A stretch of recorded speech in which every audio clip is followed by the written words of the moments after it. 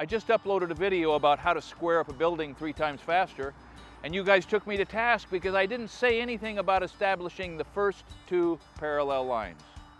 First rule is to make your baseline longer than you're going to need it to be when you're done.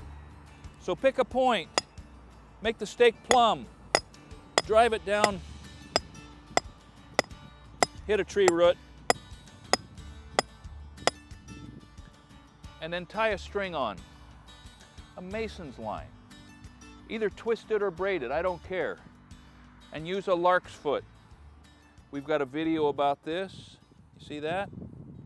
And then put the lark's foot on so that it renders or comes tight on the outside of the structure, or the fence, or the garden. I'll show you why in a bit.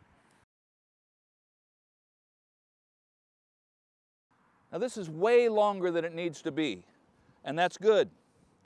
We're going to drive a stake out here to receive it. One way to make a stake plumb is to let it hang from between your fingers. And then try to maintain that attitude as you put it in the ground. Now to stretch a string on a square stake, you put what I call a binder knot, or just a hitch really, by putting it against the side of the stake that you want it to be referenced off of, putting one wrap around the stake and pulling it like this. Around the stake, and let the tension side of the string pinch on the end of the string. You can pull it with one hand, take up the slack with the other, as tight as you want. Much easier on a square stake. So this now is the baseline. Pretty arbitrary, but that's okay. The thing we're going to do now is drop back to where we think we're going to want the end of our rectangle to be. And I'm going to bring this line stake over, letting it hang plumb until it touches the string. I'm going to drive it down, keeping it in gentle contact.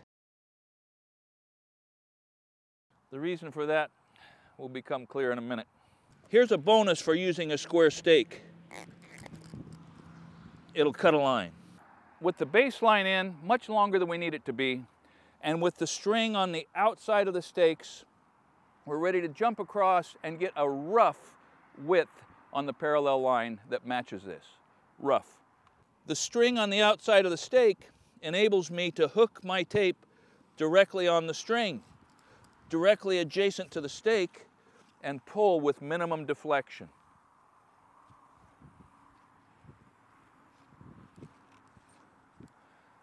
Now I'm just guessing it's square. Doesn't make any difference at all at this point. No difference. And I'm going to come 36 feet, and I'm going to put the stake inside the 36 feet. So the 36 is at the outside edge of the stake. Close enough for right now, because this is all going to change. This is a Spencer automatic rewind tape. We've got a video about this. Sure beats cranking it, doesn't it? It'll make a hero out of you. So this is close to 36 feet. We're going to pull the string down to that end and do the same thing.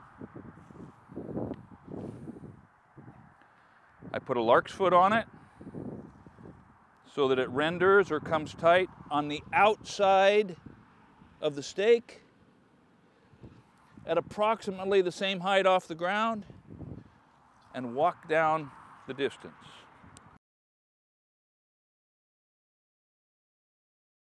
I'm going to set the string down, get a stake close, and go put a tape on it. Let's see how we did. We're at 33 feet. Let's jump it out here. Eyeballing square, outside of the stake at 36 feet, roughly, understanding that it's not right yet.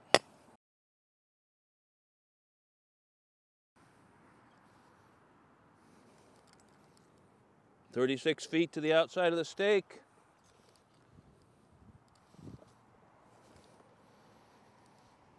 And put a binder on it. So what we have now are two strings roughly parallel. Probably not all that close at all, but we're at least getting into the ballpark and we're ready to start fine-tuning this. Now I put another stake in.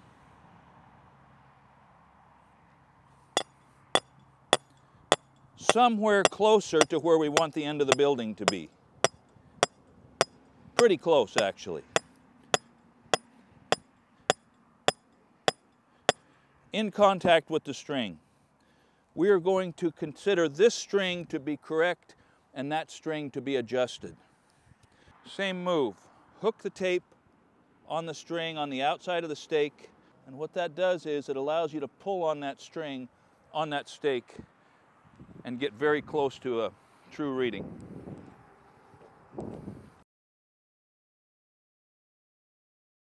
Right now is where the magic begins to happen. The shortest distance between that stake and this string is the point at which it is square. The shortest distance appears to be 36 5/8. We didn't quite get that one in the right spot, but pretty close. So I'm going to take this stake right there. Actually 36 3/8.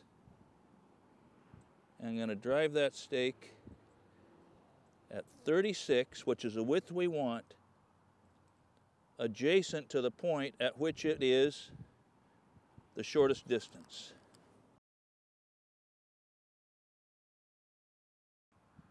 Just like that.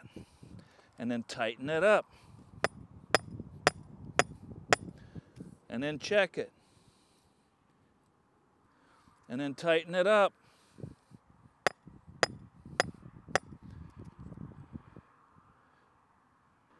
That's within a 1/16 of an inch. Now here's a note.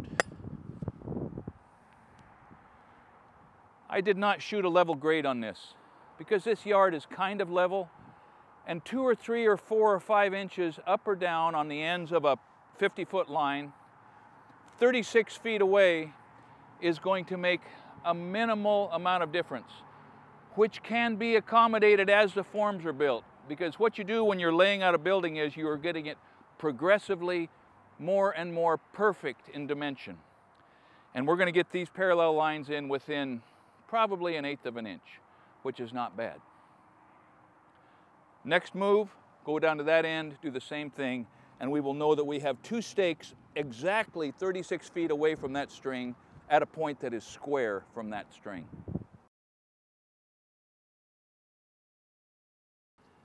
See that? We're growing. 36-1, 36-1, 36 foot 3/8 of an inch right there. So I bring this into the 36 foot. Mushy ground. We're going to drive that. Look at that, sports fans. So now you can see why the first strings that you run need to be long. They need to be wide so that that line stake doesn't mess up with when we're actually bringing it in somewhere close to the building corner. So what I'm going to do right now is I'm just going to pull those strings off the end and tie them to this. At this point, if I had a laser, I could shoot a grade on that, shoot a grade on the other end, and have these things to grade and to line. Here's the takeaway. That string, that stake is exactly 36 feet from the other string. I'm going to go down and cut that end loose, tie it on to the correct stake, stretch it to this stake, and we will have our objective of two parallel lines. Look how sweet this binder is. That string's tight. Now it's loose. Now I'm going to put a lark's head on this one so I can stretch it the other way. I put the lark's head on, so that it binds away from the concrete. Hold a little tension. Walk down to the other end. Put a binder on this. I would put it on the laser mark if we would have done that. Parallel. Let's go shorten that side. We'll pull this stake just to avoid confusion. This string is tight, and now it's not. So I drop down to right here, put a lark's foot on so it binds on the outside of the stake. Hold a little tension, go down to the other end. We're going to tie onto this stake that we know is right.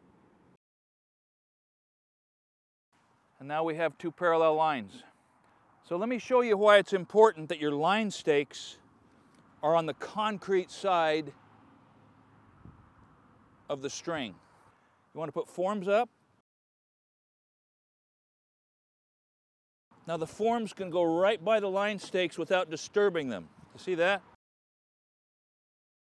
If the string would have been on the other side of the line stake, you couldn't run the form wild. See the beauty of this hammer? If that grade was too high, boom, you can chop it out. And then you use your single jack to back up your form. Bring it up a little high, start it, back it up. 1, 2 8-penny duplex.